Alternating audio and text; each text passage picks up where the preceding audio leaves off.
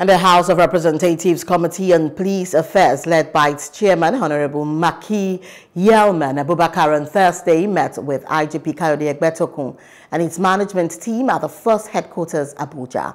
The Inspector General of Police, IGP Kayode Egbetokun, responded by expressing his pleasure at hosting the Police Affairs Committee at Force Headquarters. He also expressed his gratitude to the committee for their support of the Nigerian police since taking office and for their visit. The National Assembly particularly has been so supportive of the police since the inception of this assembly. We are very grateful on behalf of all officers and men of the Nigerian Police Force. I express our appreciation to members of the National Assembly in general and particularly members of the Committee on Police Affairs. Without your support, the much that we have been able to achieve in the fight against insecurity in Nigeria would not have been possible.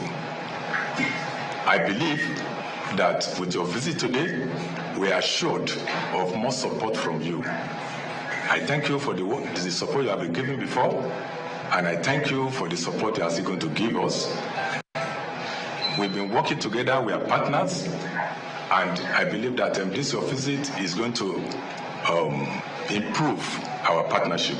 Hello, hope you enjoyed the news. Please do subscribe to our YouTube channel and don't forget to hit the notification button so you get notified about fresh news updates.